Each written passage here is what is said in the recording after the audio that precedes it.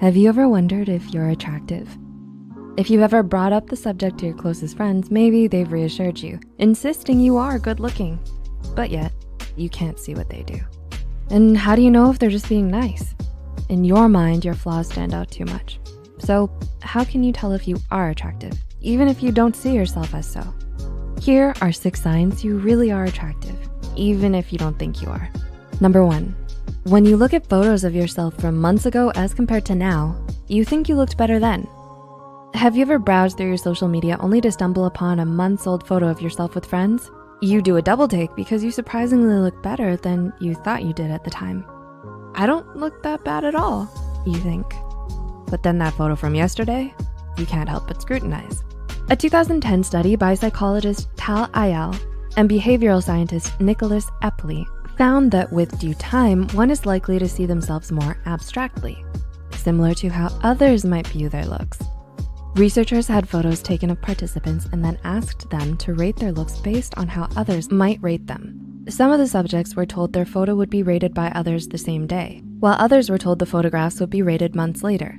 Those who were told their photos would be rated months later were more accurate in how others perceived them. This could be due to the idea that they've imagined enough time between them and the harsh judgments they felt about themselves while taking the photo. Those harsh scrutinies don't seem that important months down the line, right?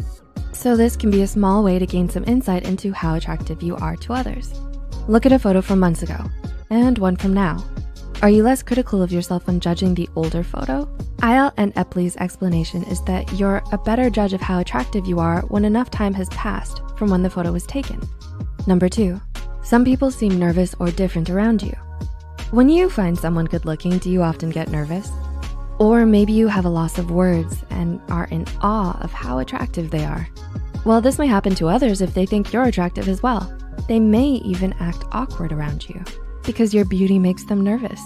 If you notice they act awkward or different around you as compared to others, they may just like you. Number 3, you receive a lot of messages on social media. You just posted that selfie of yourself on social media and now the floodgates have opened to random friend requests and flirty messages. Who are these people? And why are they messaging you out of nowhere? Odds are others find you very attractive based on your latest social media post, and some can't help but message you in hopes you'll like them back. Number 4, you catch them staring at you. Do you find others staring at you?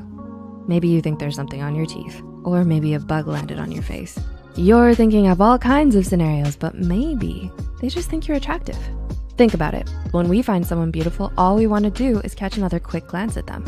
And perhaps that look becomes an awkward stare. So rest assured, there's likely nothing in your teeth.